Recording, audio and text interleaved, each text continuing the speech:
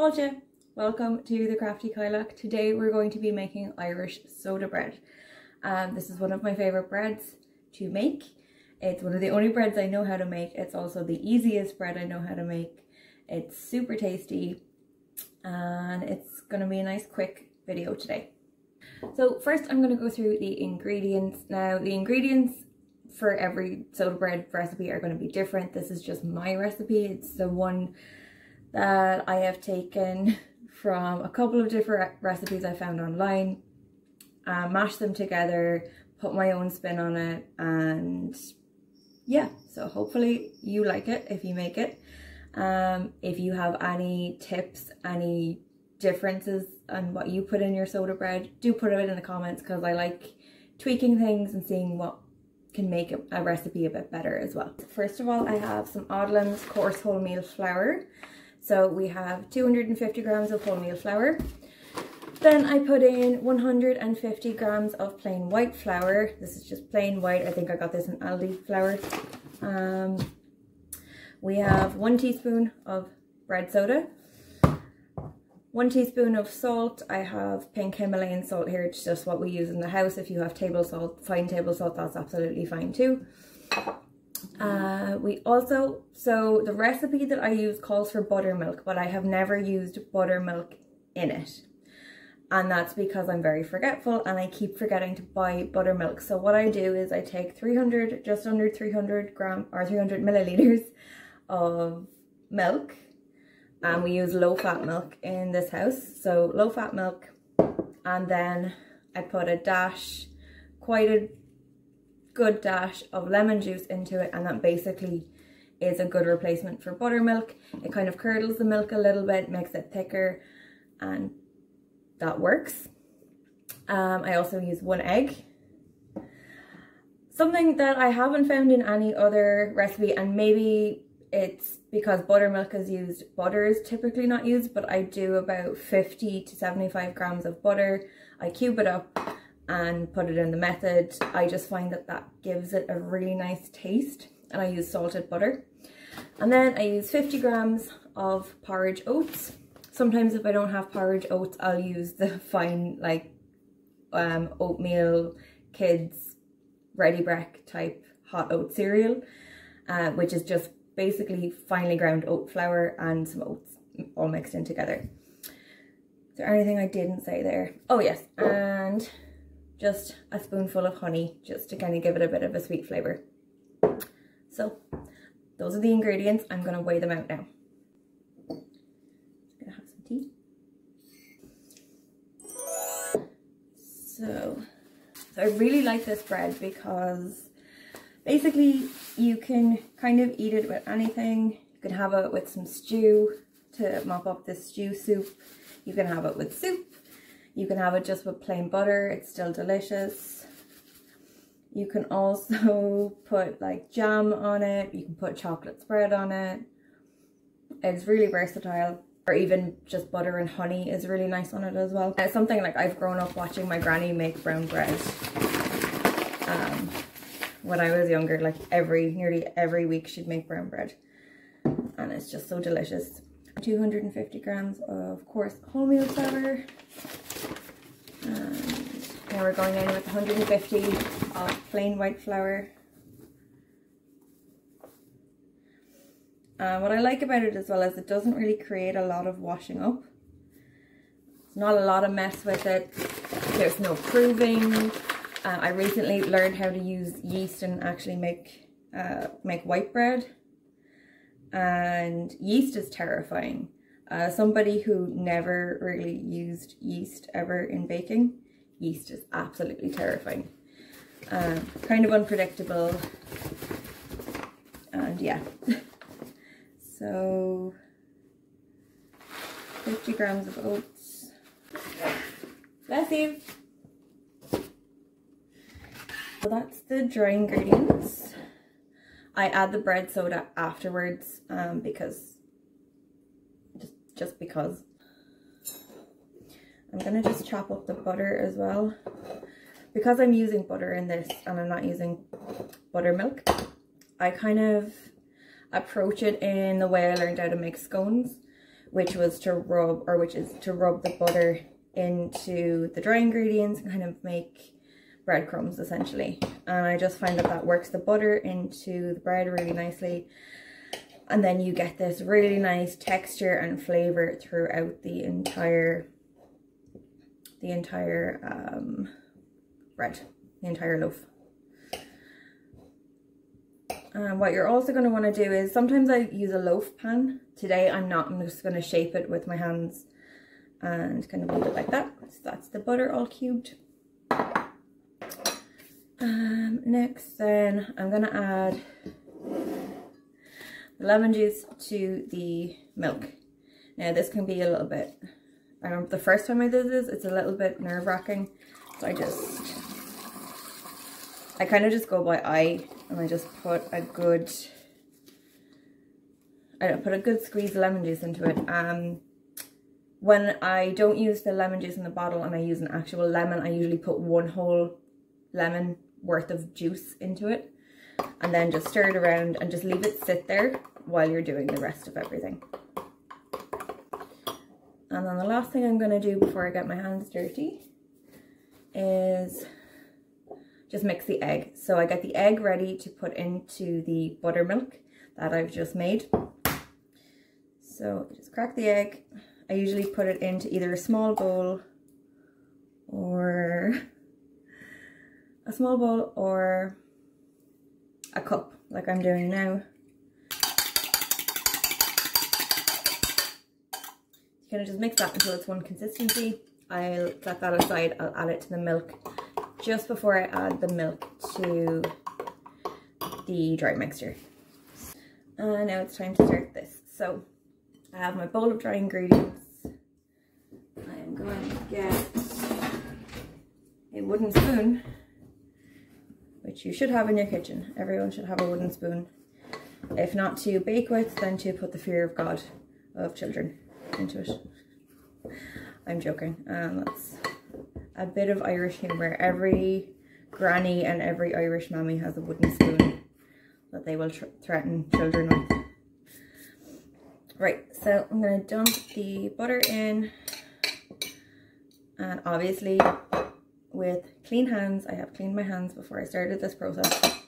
So clean hands, no rings either, and you don't need to, you can use your entire hand, but it's just as easy, just use the tips of your fingers and you just get right into it there. So rubbing butter into the mix also helps with putting air into the mixture, into the flour. I'm probably gonna get added in the comments. I don't use a sieve at all in my baking. At all, unless I really need to. I actually, since we moved last year, I actually don't own a sieve. My baking always turns out fine. I just make sure to mix it well. And this is what the rubbing in my particular method that I use here does as well. I just make sure that the mixture is nice and even before the wet mixture goes into it of the milk and the egg. And this takes a while. And I feel like I should have used a bigger bowl, but this bowl is the perfect size. It's like a medium glass bowl.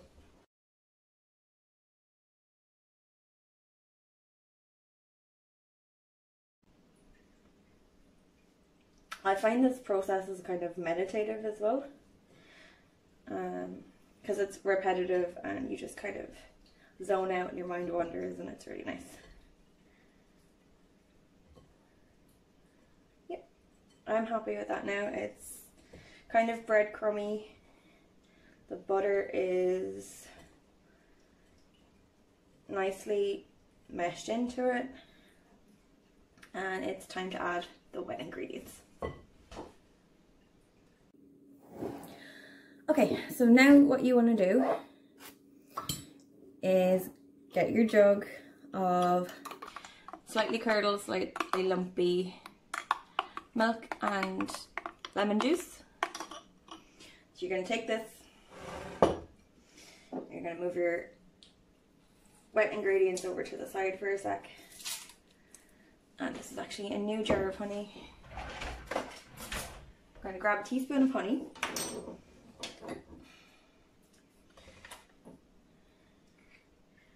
A nice generous teaspoon of honey. Oops. I'm getting honey everywhere.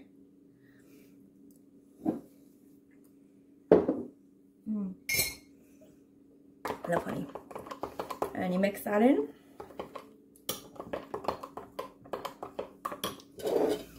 Then you get your egg that you've already beaten and you throw that in as well.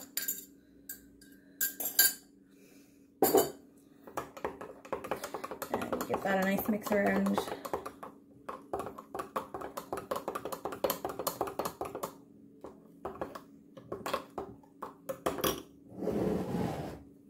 And then what you're going to do before you add the wet to the dry, first I'm going to drink some tea. I'm going to get another teaspoon. I'm going to get 1 teaspoon of the bread soda. That's a nice generous teaspoon of the bread soda and throw that in. Gonna get your wooden spoon, get your salt, throw in your salt, give that a mix around, give it a good mix around so you're not getting lumps of salt and lumps of bread soda.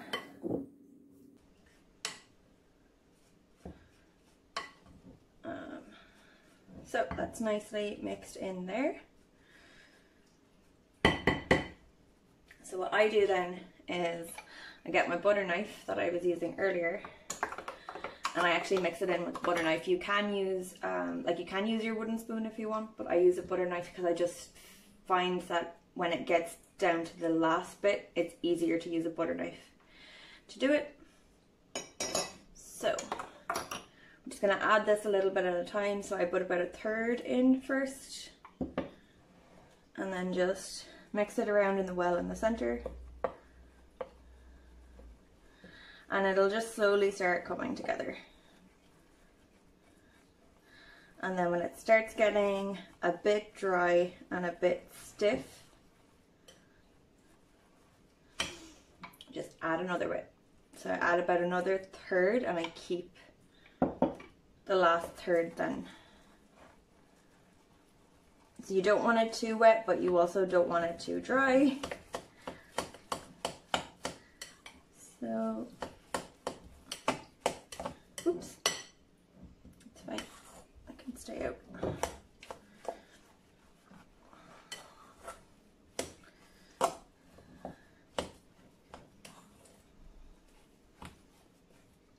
Then I kind of just fold it around like that.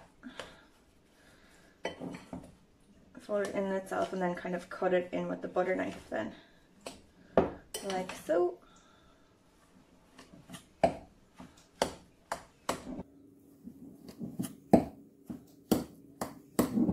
Sometimes I just have to take it up and go like this.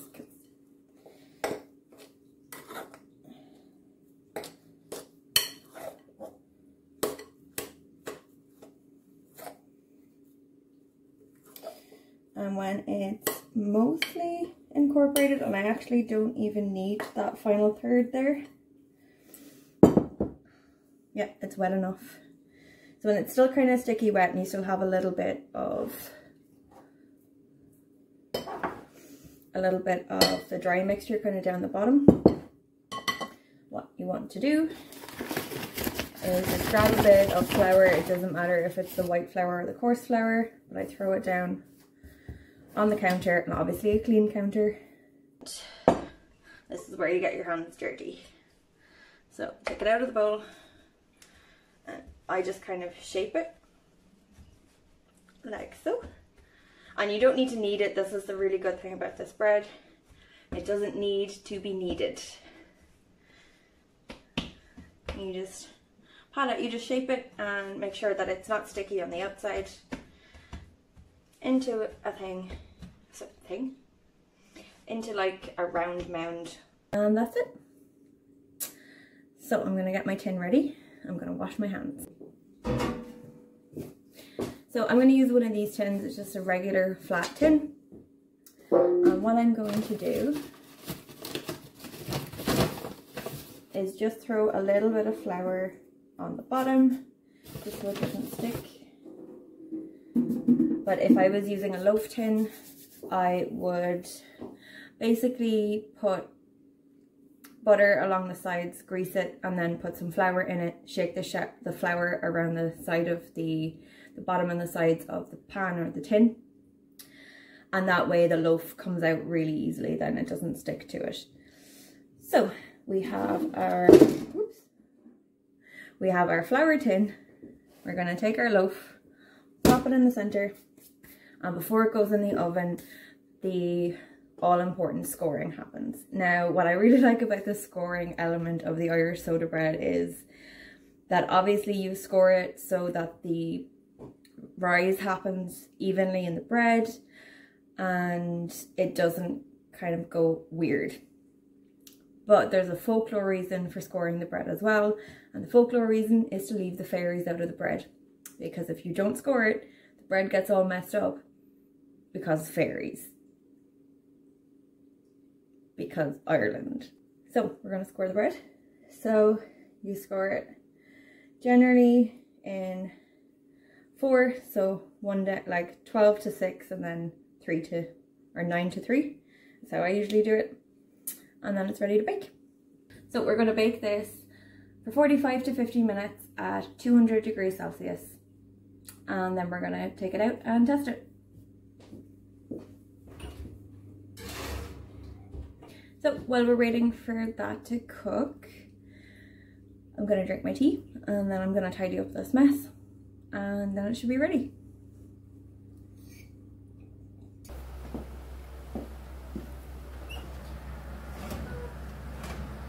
So it's been about 50 minutes and this looks pretty much done. So how you can tell it's done is, well, first of all, pick it up. And you get that kind of sound. And second way you can tell if it's done is get a skewer, pop it in, and it comes out clean. And there you have it, there's the bread done.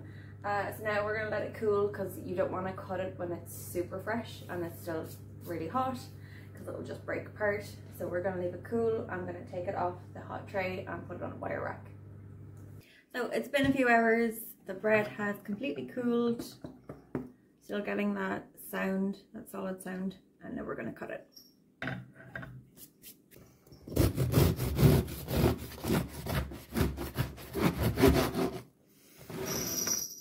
And there we go. Irish soda bread.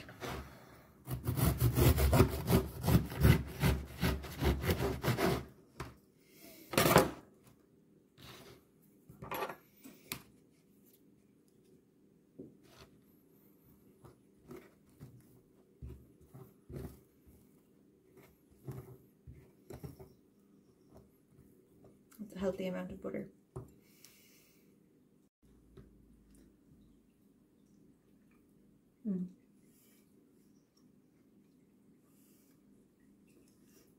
It's still just a little bit warm.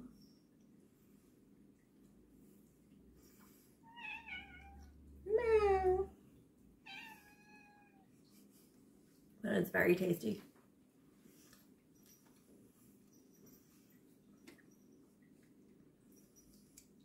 That's it for Irish soda bread. Let me know if there's another Irish recipe that you'd like me to do, that you'd like me to try. As I said, I really like Irish stew, so I could absolutely happily do an Irish stew recipe. Let me know in the comments. If you try this recipe, let me know how you get on as well. And until next time, slán go fóill.